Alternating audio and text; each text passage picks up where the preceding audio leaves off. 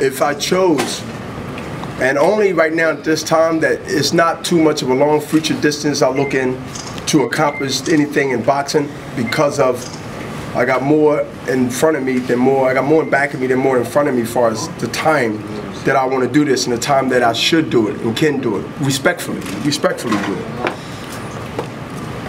But that's one thing I do want to do, is make sure that I fight the fight that people want to see. I want a super fight, Bernard. And I don't think that super fight is in right now in the division of the light heavyweight division with anybody that having a title right now. And I'm gonna just go mention names. And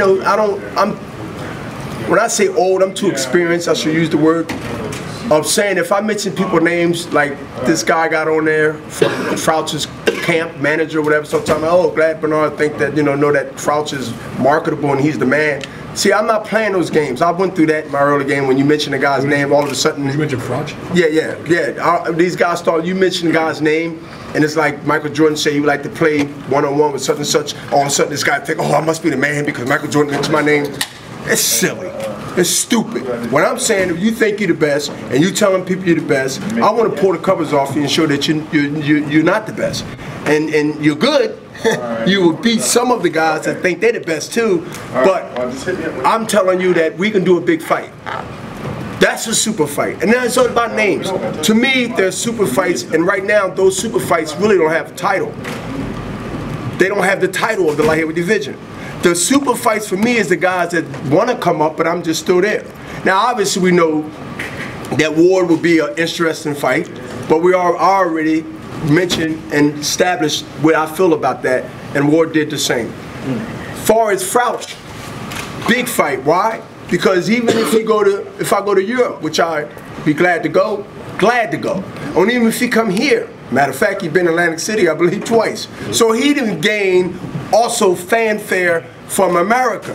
So Bernard, to be honest with you, to answer your question, right now there's no super fights other than me being the only piece of the light heavyweight division with another name going in the ring with me saying, you know what, that's a super fight.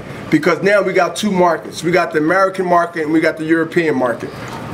If he beats Kitzler, I think that will be one of the super fights we can do no matter if we're on this pine or that pine. Another one I want to mention that will be another super fight. Any of those guys that's coming up, they call my name out after I beat Cloud.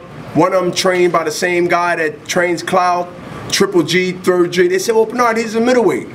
Well, I went up from 160 and jumped 2 weight classes to go up to fight Tarver, and everybody thought that I was losing my mind.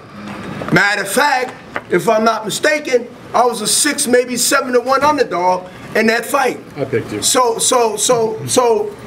out of Dan Raphael, Bernard Fernandez, and maybe Free, I think Tim Smith said he'll never go against me since I humiliated Pavlik here in Atlantic City. No, Felix Trinidad. Felix Trinidad, 2001. Yeah. You said that. Okay. That was it. So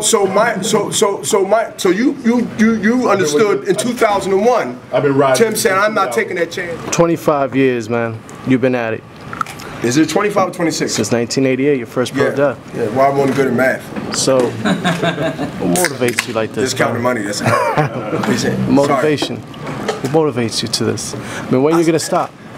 I don't know, but I know that, put it this way, I think right now I'm having more fun than proving that the era I live in, majority, not all the fighters, but majority of the fighters that's in can fight, but they haven't learned the sweet sciences of the art of the sport. And if I was held down and say, bro, give me a percentage of the fighters out of 100 that you think that lacked getting that teaching from the teachers that's not in the game like they used to be, I'll say it's 40% out of 100 that's not getting the teaching to be able to beat a fighter, not only of my magnitude, but someone that has the teaching that can bring the body to the table. That's the physical and the knowledge too, also.